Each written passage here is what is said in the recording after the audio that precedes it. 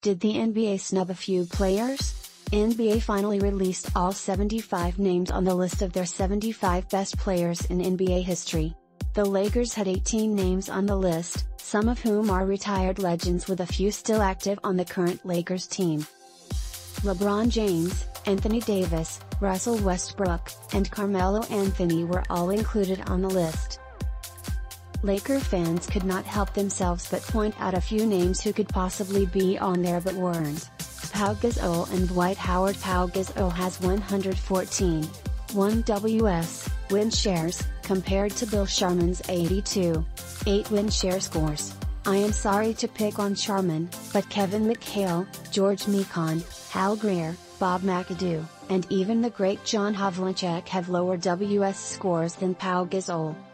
Gasol also has more total points than all those players not named Havlicek. The argument for Gasol is not Laker exclusive. There are a lot of players on the list that appear as legacy adds more than merit. Some of this is fair. The game changes, so a certain amount of players with inferior statistics in comparison to the modern players has some element of fairness to it. For the argument about Howard, just repeat the last paragraph but add this: for the better part of nearly a decade, the NBA was terrified to go into the paint if Howard was playing. He was a 3-time Defensive Player of the Year but could have won it a few more times.